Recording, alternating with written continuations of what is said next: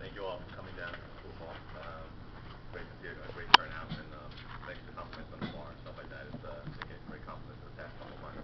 What I've been working on for the past 6 or so months is basically a fundraiser program for the groups, booster clubs, non-for-profit. It works basically for any group that wants to raise a couple bucks or a whole bunch of dollars. And I made it very simple, that it's so basic that it doesn't even cost anything.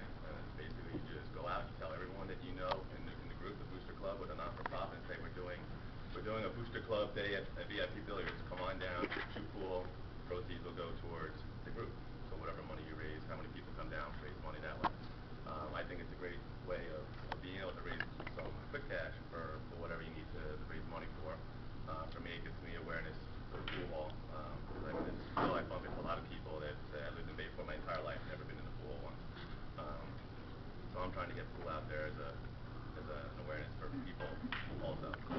I only have a couple of the programs here, but if you're interested, just give me a card. I'll email it to you. I have this in email format, so I can just email it to you really quickly.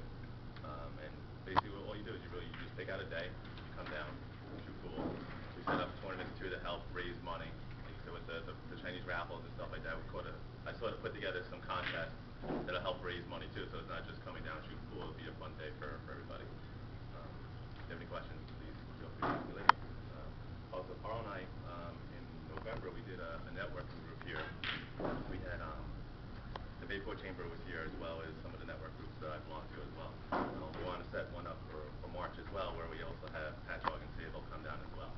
So if you come down, the great thing about it, other than like a network like this, is what we did last time was we had everybody play pool with each other.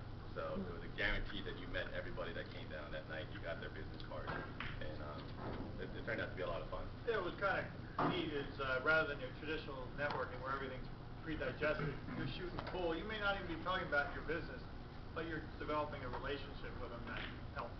And it's not you're not playing for too long, especially unless you're really bad. It's sort of like speed dating, where you just like everyone got matched up with somebody, and you go on to the next group. It turned out the conversations were going longer than the pool games were going. So it was good. It was a lot of fun. So we're looking for that to come up in March. Thank you. Okay, thank you, Jim.